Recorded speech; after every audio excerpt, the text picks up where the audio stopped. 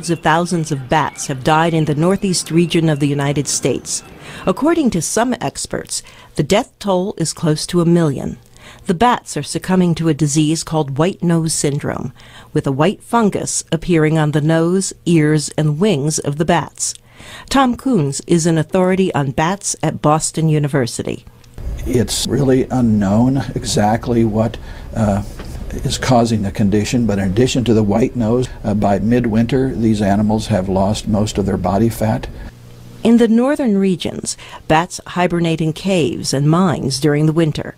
They accumulate fat during the warmer months and use those reserves in winter.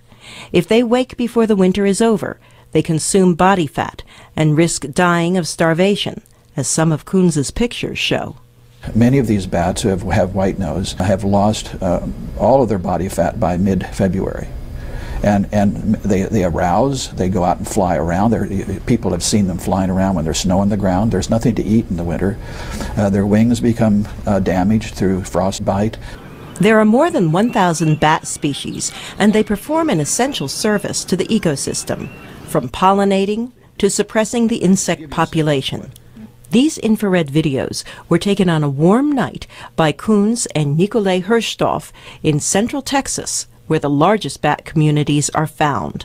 We've shown that they can eat in a given night anywhere between 1/2 to their entire body weight of nighted insects. That converts into about 630 tons of insects that those million bats would eat.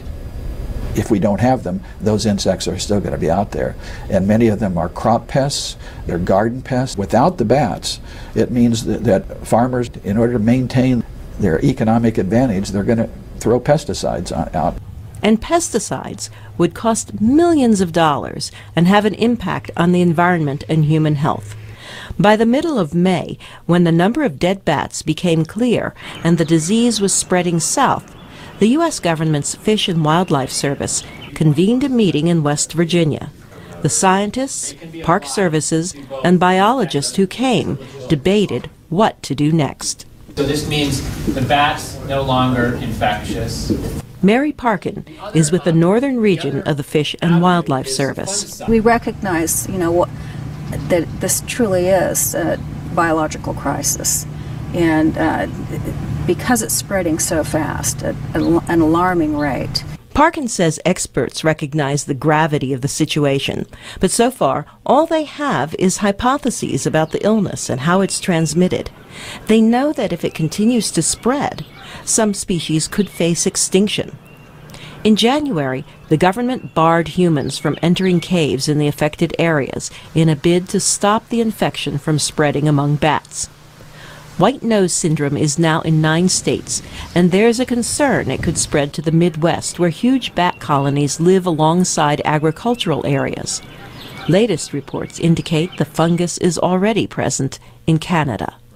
For producer Zulima Palacio, I'm Carol Pearson, VOA News. Yet people generally don't understand them. They've gotten a lot of bad publicity. A lot of misconceptions, getting tangled in your